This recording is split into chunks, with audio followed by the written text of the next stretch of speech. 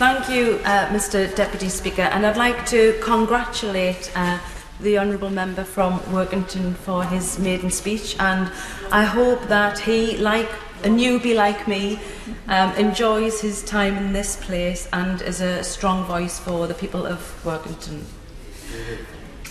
Mr Deputy Speaker, yesterday I spoke in the Finance Bill debate about job creation. I spoke about the importance of not only creating jobs but secure jobs that put the needs of workers at the heart of the economy rather than profit. It seems rather appropriate that I have the opportunity to speak in the child poverty debate today, because as we all know, the government's shameful record on employment and workers' rights is one of the main drivers behind child poverty.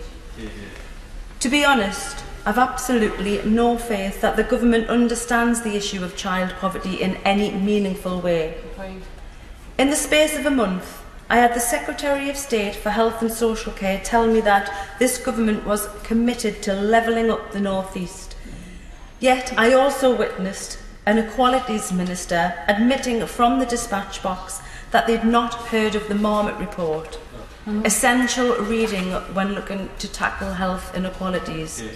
And as a popular actor said in response, it's like a vicar not having heard of the Bible. Over the last decade, Conservative governments have systematically dismantled the progress that the last Labour government made on child poverty. Currently, 4 million children are living in poverty, with 3 million of these living in a household where at least one person is at work. In addition to this, the government's own Social Mobility Commission reports that there are 600,000 more children living in relative poverty than in 2012. This commission referenced the government's welfare changes as a key cause of this, and have predicted that these changes, along with the impact of COVID-19, will only increase child poverty. While the Prime Minister might be confused as to whether the government has caused more child poverty, I am not. It's there in black and white, in those appalling figures, and quite frankly, it's an utter disgrace.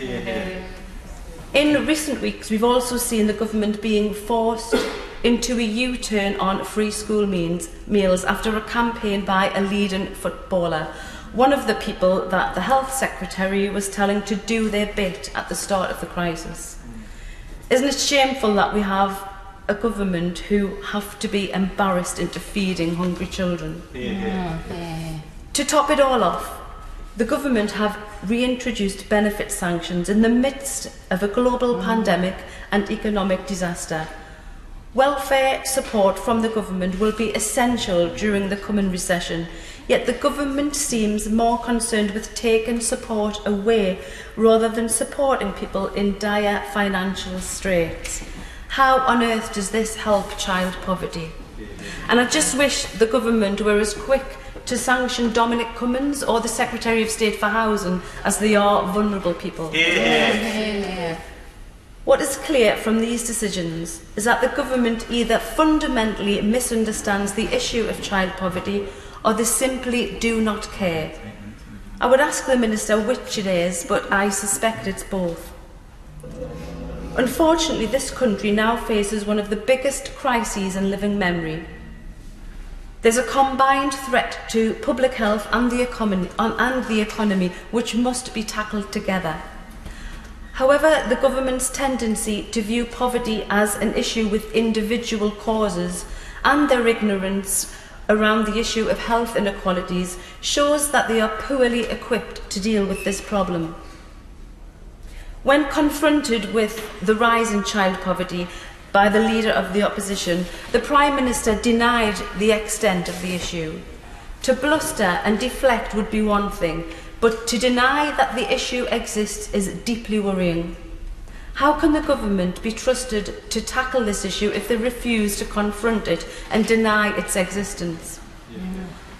Successive Conservative governments have made this problem worse, and that's not my opinion, it's a fact. What they must do now is admit they were wrong and change course. A starting point would be to accept the Social Mobility Commission's recommendation that the Treasury give the Office for Budget Responsibility the role of assessing the impact of the government's fiscal policies on poverty.